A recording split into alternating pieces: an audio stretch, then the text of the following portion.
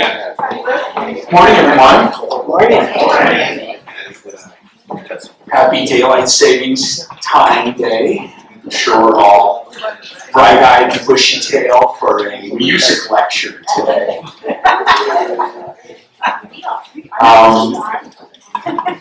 So today I want to begin with just a very brief overview of our composer for today and for next Sunday, John Rutter, who wrote the Requiem that we're going to perform next week in its entirety, and what we did one movement of today. And we're going to get into the weeds, as it were, with one other movement, so that I hopefully you'll find this interesting. That's the point. So just for those of you who have not done the Requiem scene here at St. Elizabeth's, we do one of these every year, a week before Palm Sunday. And it's been a tradition since I arrived here 20 years ago. Oh. Yeah, like now. Yeah, thank you. Yes. I need a big sash or something.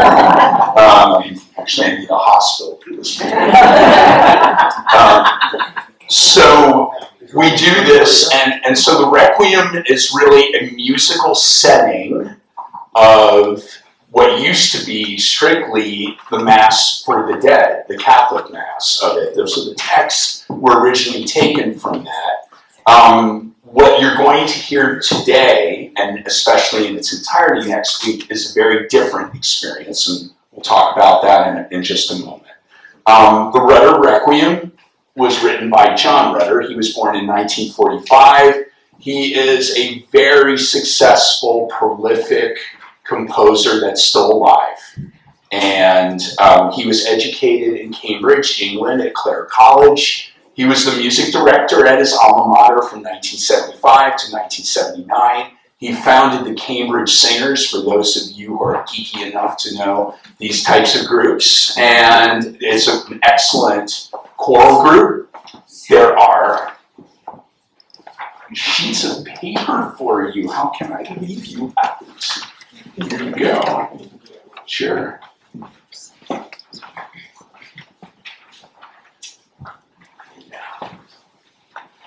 Sorry to interrupt. And he founded the Cambridge Singers in '81 after he left the music department at his alma mater. And then a few years later, his father died in 1984. And a year after that, he finished composing the piece that you will hear next week. And I want to just mention a couple of very important influences and how this makes a work like this more unique than, let's say, the Mozart Requiem or many of the other Requiems that we have done here that are from a more distant past. By the time Brahms wrote his Requiem and Fauré, there was a major change in composers' choice of texts. This is an important development. What they chose to set their music to was no longer prescribed by this Mass for the Dead, this Catholic Mass. And so they started picking texts that were outside the box. And that's a big change. And Fauré, of which John Rutter actually edited the edition that we've performed here, was very, very interested in this work.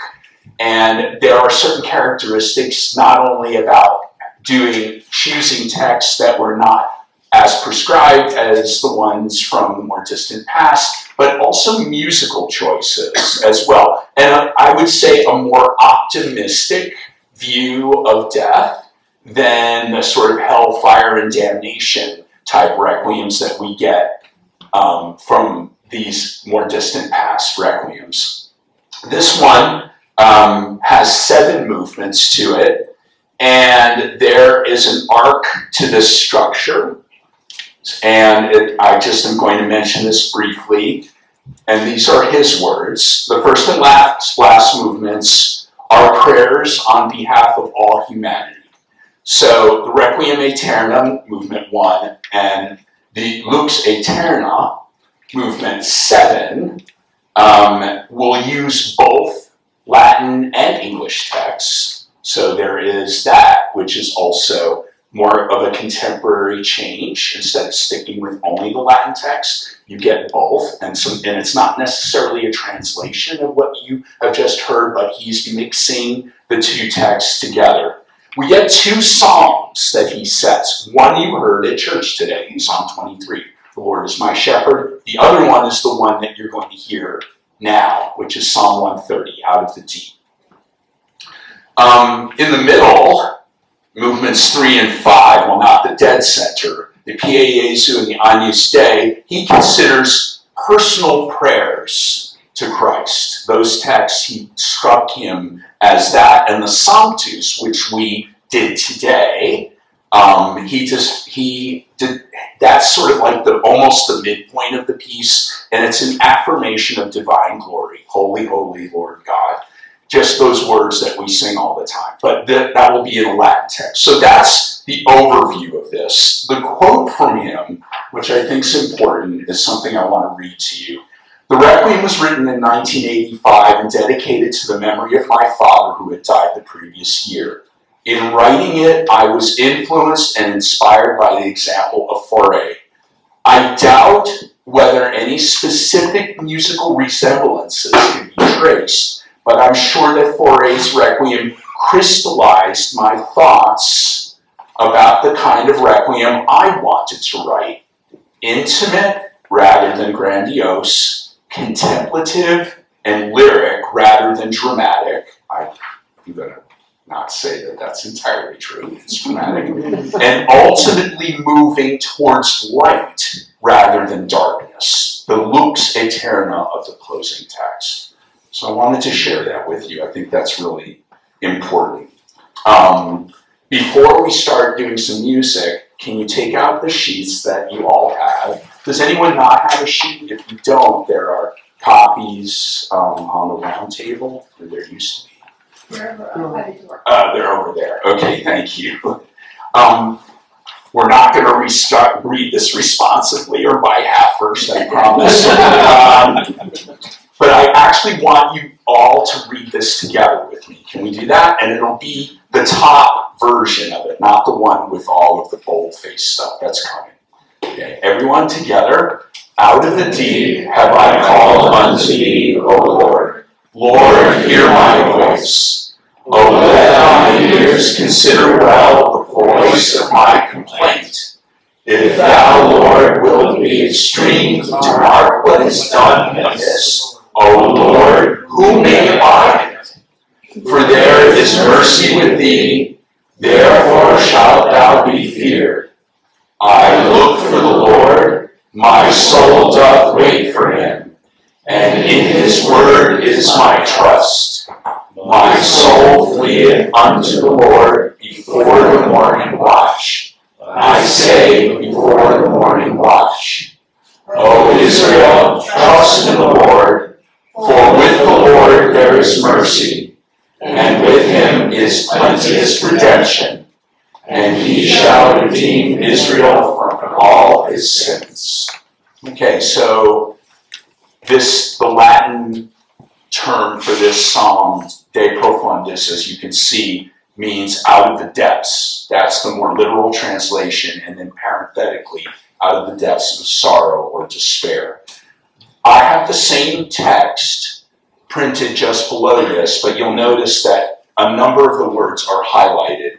I highlighted them because this is what he did in this movement. These are the words that he emphasizes, and the way he goes about doing that is what we're going to talk about in a moment. If you could look down at the bottom, you're going to see 3 musical terms: the blues scale, chromatic scale, the Lydian mode. And I'm going to go over to the piano.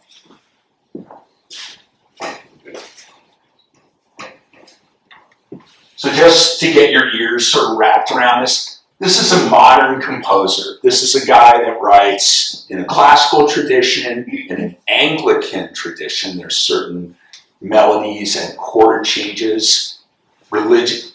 Chant, even, he draws upon in this, but he also has more modern ideas. And of course, if you hear the blues scale, and that's one of the reasons why I wanted to do this, you would go, well, that seems a little odd for like a classical piece of music. But it isn't, because that's what's going on. It's been going on for decades now. Think of George Gershwin, who tried to like convince people that he was a serious composer with the Rhapsody in Blue and the Concerto in F and American in Paris. It's all blues. It's all there, and it goes back to the 20s. So that's more or less where that started, that fusion of styles that comes together. But look at this text. Of course you would write a blues for this. Despair. I mean, what better scale system than to stick that in a piece of music like this? So what I want you to first hear is a standard major scale. It sounds like this. Here's C major.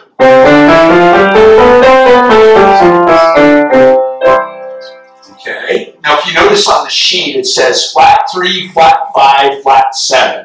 That means the third step, the fifth step, and the seventh step of those 7 notes, 8 notes that I played for you, are down a half step. Instead of, so it could be slurred. I could do the lowered one or the upper one. That's the 5. And there's the 7.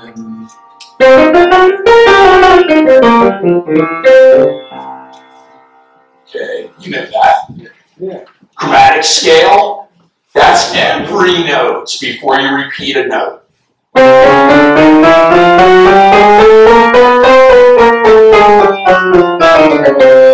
Okay, that's every note. And chromaticism is when a composer uses that half step to drop down or go up by half steps. That breaks the major minor thing, because you're doing all of the notes. It's not just those that are prescribed with the major or minor scale. And then finally, Lydian. So it's a Greek word, but I actually was really shocked to hear what an actual Greek Lydian mode sounds like. It doesn't sound anything like what it's called. What happened was, in the Middle Ages, these Greek modes became church modes. And it's during the Gregorian, the reign of Pope St. Gregory. And, I'm sorry, was that my, yeah, there goes my, my black microphone. All right, I gotta get this in here. It's got a raised 4th step in the major scale. That note.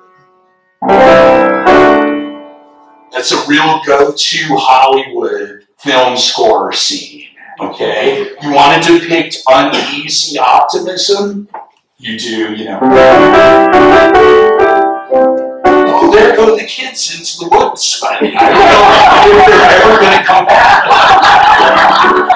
Okay, so that's the Lydian mode. All right, so off we go here. I know we're rapidly running out of time. I hope you stick around because it's going to take a moment. What I want to do is I want you to hear the movement with no analysis of it right now. We're going to run it from beginning to end. What you're hearing on the piano for the introduction is a solo cello, that nice low string instrument. Of course it's low. And when the voices come in, it's a blues scale, and it's low in the range. Out of the depths, it's a perfect color for him to use. All right, so here's how it starts. This is the cello. Yeah, please stand. Thank you.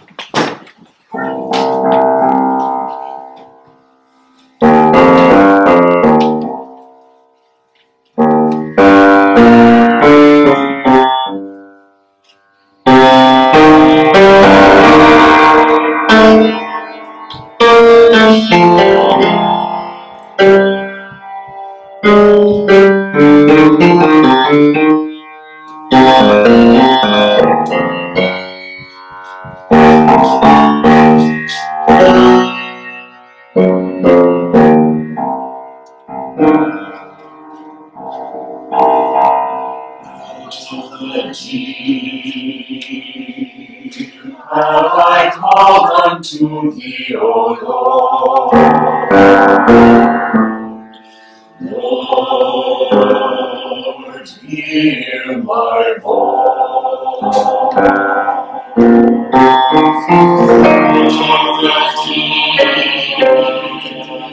Have I called unto thee, O Lord,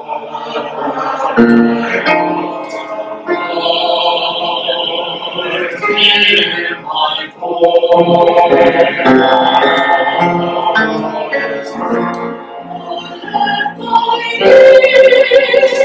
Consider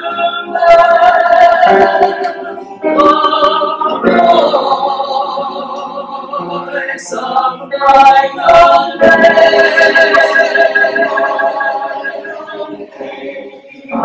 oh, let thy ears consider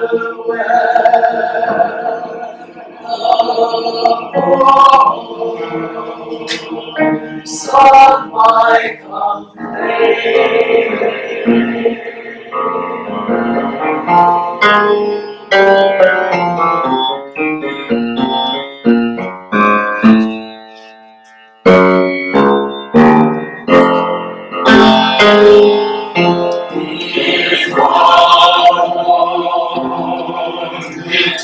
Streams to God, what is done on me?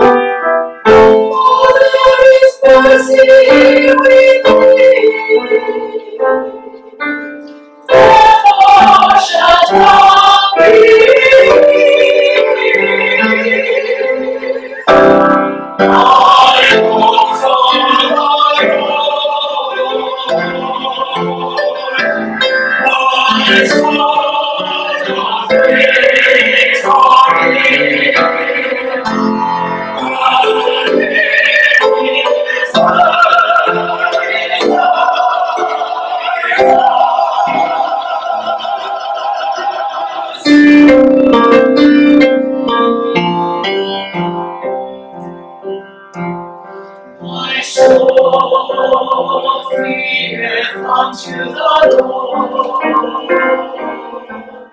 Before the morning watch I sing. Before the morning watch. Oh, Israel,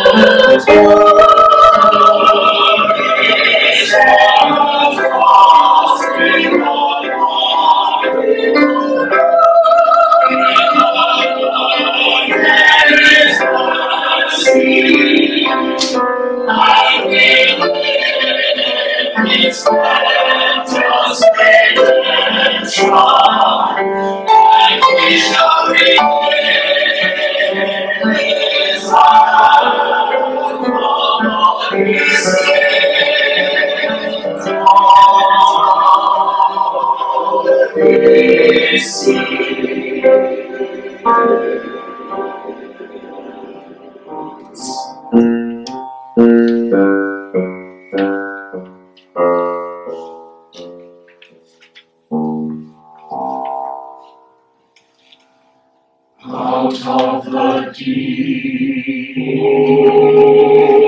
I call unto thee, O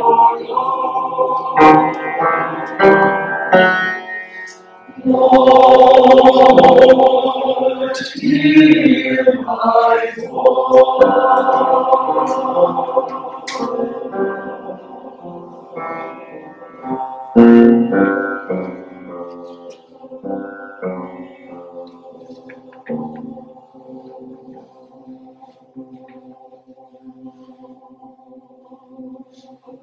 voice.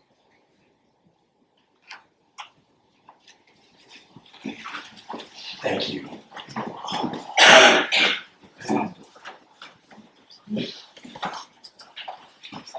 So what I'd like to do, I know we just have a few minutes, so before we get into anything at all, I want to know if anyone has any questions, because that might be the best way to go about this. Anyone?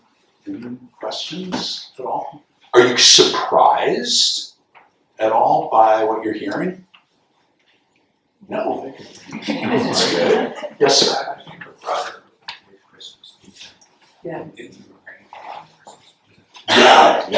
He's written a ton of stuff. He's extraordinarily successful. Yeah, maybe the most successful living sacred music choral composer.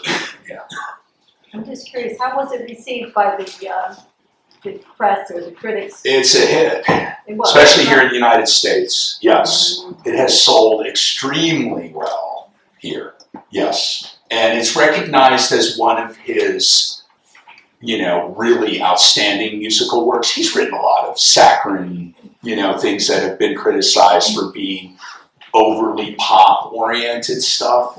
I know when John Hartnett was here, he looked at me, because we have the Donkey Carol upstairs in the library. He was like, "You're not doing that." Yes. So, and now this is going all over the internet. I'm so pleased. Good. Yes. Okay. You guys can bail me out of prison. Is there a lawyer in the house? So what I'd like to do is now just kind of do a little bit of showing you what's going on. So look at your words, and you'll see out of the deep, the word deep is held. The note duration is much longer, and then the words "O Lord," and this is where we have the blues scale.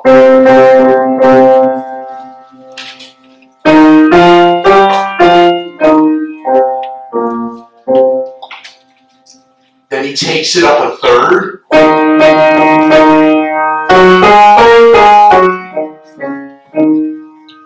Then a little later in the section, the tenors have this chromatic line. You can listen to it here.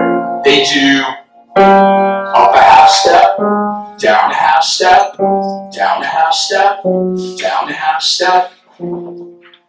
So right away we have both this chromaticism and the blues thing going on at the same time. I also want you to know that when people write music, they're thinking about a lot of things. First, they have to set the text. So rhythmically, it's nice when the text declamation works out well for the singers. You have scales, you have the notes, the melody notes. You have harmony. That's when things happen simultaneously. Those are the chords that are either created by the four parts or by the orchestra, or all of them put together like that. So we have harmonic implications. We have an important bass line in this. There's really rooted sounds in this. The whole opening is on a low C. Big low C. Finally, when they do the blues scale, when the sopranos and tenors come in, they move it up to E flat. That's the next stopping point, and then when we get that chromaticism, you get the B flat. It's such a rooted thing. You don't even know it's there, but if you come next week and you hear it, you're going to hear that bass pedal stuff on the organ, and it's like going to rumble through all of that, and that's important. So all the sound is built from the bottom up, especially if you're a pianist. That's something important to learn about playing the piano, is that all the sound, so it sounds more beautiful and more warm, everything's from the bottom up like that. So I'd like to do the opening with the choir. Can you guys stand one more time? We're going to start at measure 8. One bar before the altos and basses come in. Out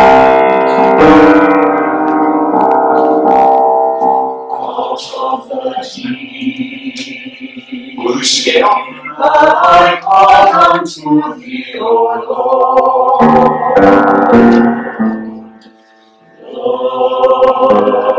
Back to the foundation chord. Onto E flat. Chromatic. scale. Blues scale. Interesting chord.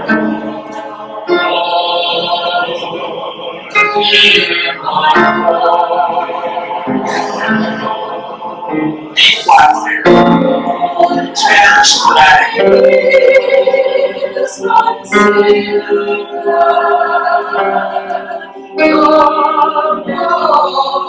Nice and low, right? Altos.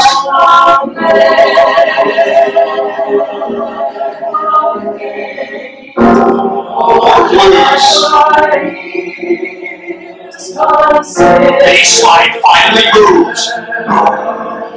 And bottom.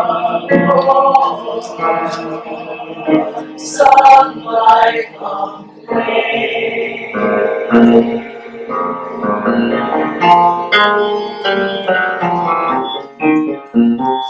Okay, so that's an example of what's going on. That's like, so he's structurally, that's the first section. If you look at your text, we're now, if thou, Lord, wilt be extreme to mark, what is done amiss?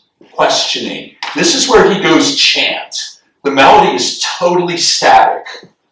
You're going to have one note intoned over and over again. Just the beginning of this phrase. And then it flips back into the blues thing when the text says, oh Lord, who may abide it?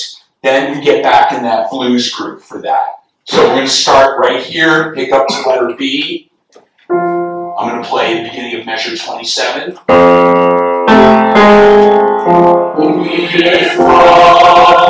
One note. Nice. Going down. Half steps.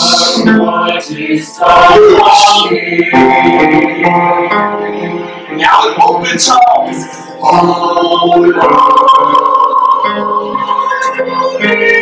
She's asking a question.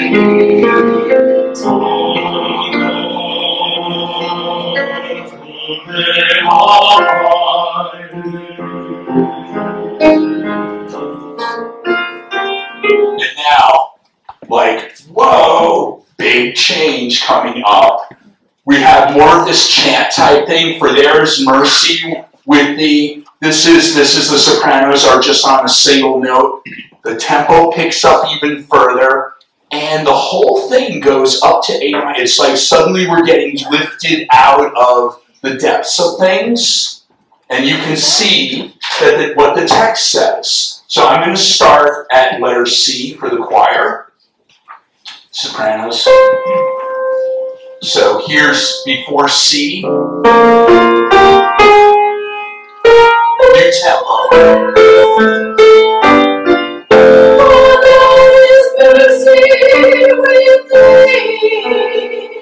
Color change in the chord. Now it opens. Everybody comes in.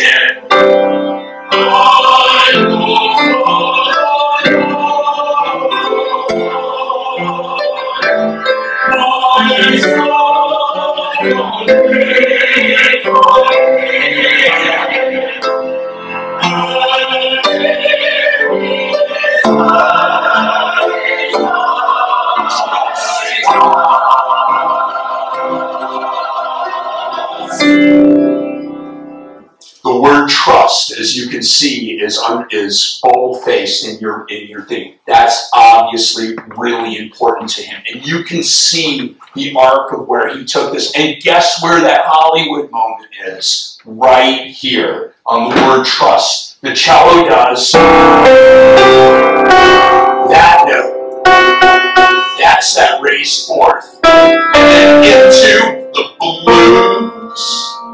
So he's combining those two worlds. He's toying. He's got that whole sort of, you know, really almost majestic type of film type scoring for this. And then it just goes right back onto the Lord. And you'll see, you're going to hear that transformation with this. Can I have the choir come in at 42? We're on page 16. Let's just go back. I look for the Lord. Okay, 3, 4, and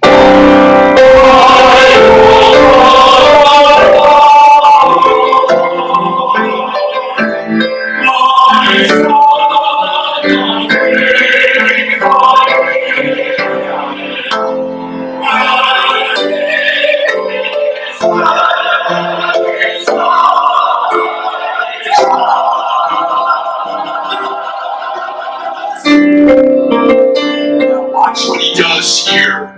2, 3. My soul fleeth unto the Lord.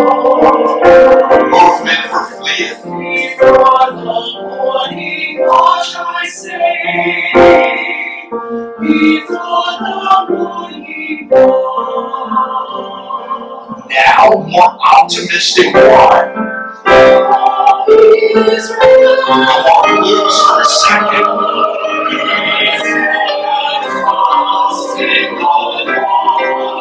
All major.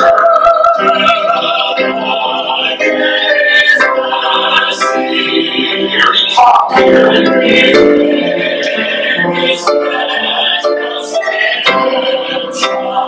Lydia.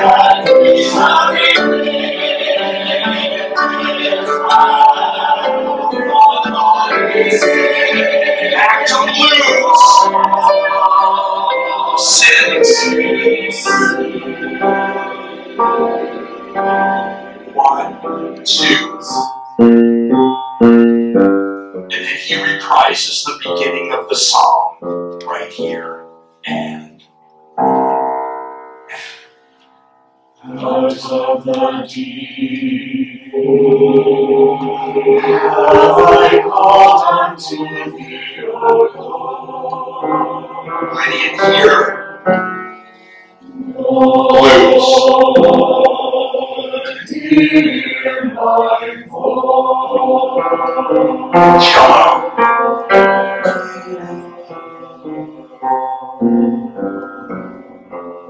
Back down, back down, back down.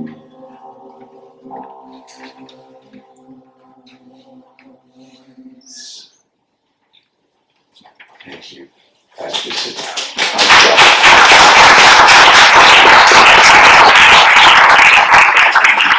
Wonderful.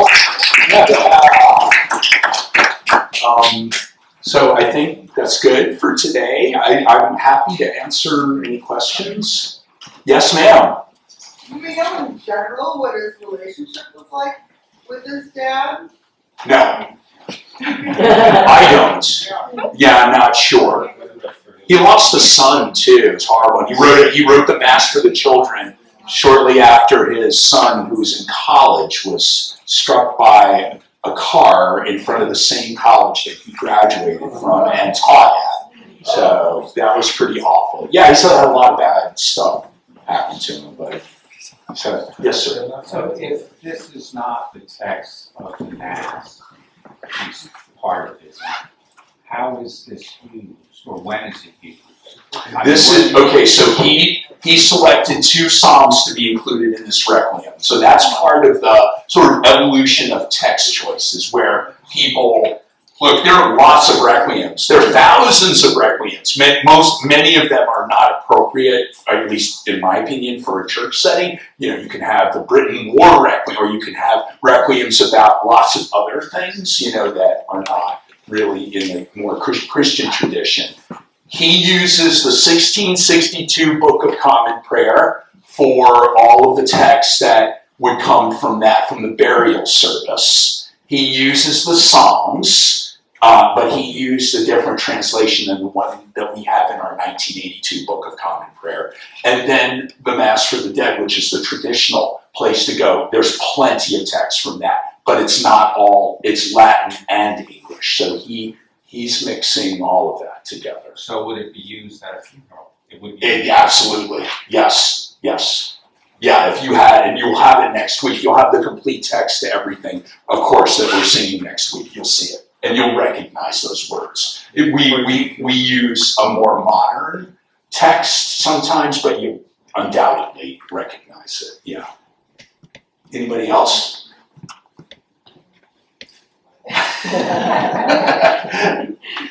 You guys, seriously, questions? Like, is this played like all around the world or only in the US? It's played all around the world. Yeah. Yes. It's you need a choir. Yeah. Not every church has the resources that our church has. We're very lucky here that we can do music like this. Yes, sir. Like, is this his like most like famous song that he's done? It actually is not the most famous one, but it is one of the most respected works that he's written. No, there's no question that the Requiem is a standout work for him. That's not just my opinion. I think it's shared. Is he still alive today? Pardon me? Is he still alive? He is. Yeah, he's 78 years old. 1945. Yeah. I think, did I add that right? 20? No, 79. I think he hasn't turned 79 yet. That's why. Yeah. Can I have to add a factoid? Yes. Early in his career, when he was first conducting, they did an American tour, and they toured colleges all over the United States, and he heard gospel choirs for the first time, and he was blown away. And they went down to the South, you know, they did all of this stuff with college choirs. And Before he wrote this. yes. Yeah. So did you hear that, everyone? Yeah. Catherine's saying that he went on tour before he wrote this piece in the United States, went to a lot of schools and heard a lot of gospel music. I was thinking the blues scale sounded very much like a speech. It's very gospel, Yeah. I'm not going to say what I was going to say. A really energetic version of Down by the Riverside. That is like he set some of the spirituals and other things. He got really, really interested in that. And so then it kind of came out in this. That's very interesting. Yeah, I didn't know that. So Catherine's just saying that his earlier experience of touring here in the United States, going to various colleges, churches, being exposed to gospel music in person here, I'm sure he knew it a little bit before he showed up, I would think, was, you know, profoundly influential to him. It certainly turns up in the movement you heard. This is a standout like moment in this piece. None of the other movements really employ this kind of sound, if you were. Yeah. Anyone else? Yes? If you will, would you mind sharing what he means to you personally? Like why you chose him? Oh, okay. Well, there's I've heard that no, that's very early, like right after he wrote this, to do this at Center. We did this, since I've been here, we've done this once before, I think 2016 was when we did it. Yeah, there are a lot of factors that go into choosing music here. Some of it is the calendar, since, you know, Holy Week's so early, I wanted to make sure we had something we could pull together and with fewer rehearsals, because the choir knows this piece well, and has done it before. I think we all like the piece. I mean, I'm speaking for everyone. So it resonates for a lot of reasons. Yeah, but for many of the reasons that I'm, you know, talking to you about this specifically, I admire people that can write intelligently like this, but strike emotional. And if it's not emotional, I'm not in it. You know, it's got to have the heart. So that's the first thing. And then I like to be surprised occasionally, like, oh, that's interesting, you know. So there's some of that too. Like this movement, I thought was a good example of something that you know, you might go, whoa, I didn't expect that